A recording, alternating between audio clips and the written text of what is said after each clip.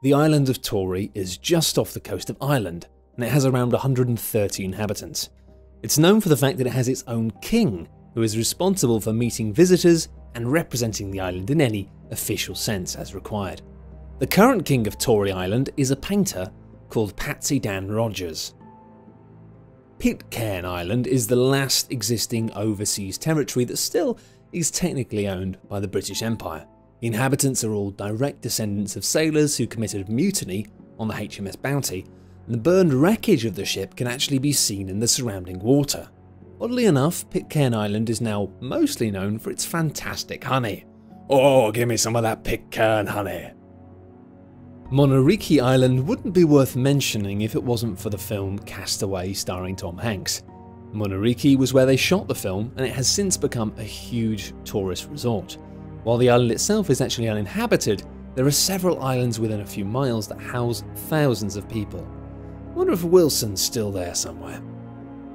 In the 18th century, cats were brought onto Tashirojima Island in order to protect the silkworm farms from the local mice population. Eventually, the business faded, as did most of the cat island's human inhabitants. Now little more than 100 people remain, while the island is now mostly occupied by thousands and thousands of cats. There are even cat-shaped lodges for tourists to stay at. Just please, don't bring any dogs. The aptly named floating islands of Lake Titicaca are completely man-made. They were created from a base of floating totora reeds, which when woven together create water-resistant mats. Those mats are then strapped to each other and fastened to the bed of the lake with a rope. The Euros built their islands to avoid conflict with other tribes, and they've been living peacefully ever since. Okunoshima Island was a source of Japan's chemical weapons for the Second World War.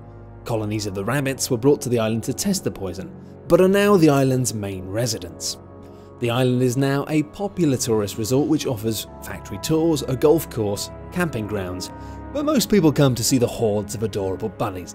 Oh, aren't they lovely bunnies? We shouldn't mix these guys up with the cats either, I don't think.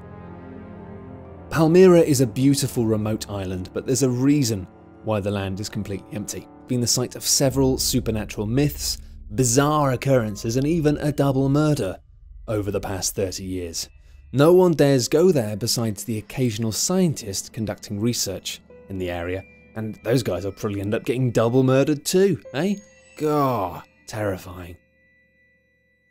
Sable Island has been the site of roughly 500 shipwrecks. The island is completely unoccupied except for 100 or so wild horses that were left there by sailors. Now somehow they've managed to survive for decades with only seagrass and rainwater. Crazy horses. Everyone has their own idea of what a tropical island should look like, but Socotra Isle is completely different. The sand is a deep red colour, similar to Mars, and the animal population is almost entirely exclusive to Socotra Island and can't be found anywhere else on Earth. The only tree growing on the island is the dragon's blood tree, which presumably doesn't grow actual dragon's blood. Anyway, many people refer locally to this mystical island as being the Isle of the Dragon's Blood, which I'm not gonna lie, that sounds really cool. North Sentinel Island is inhabited by one of the last known groups of uncontacted people in the world. They resist all forms of communication, usually with spears, and have been known to aggressively attack any boats or aircraft that attempt to board their island. Yeah, with, arrows and spears.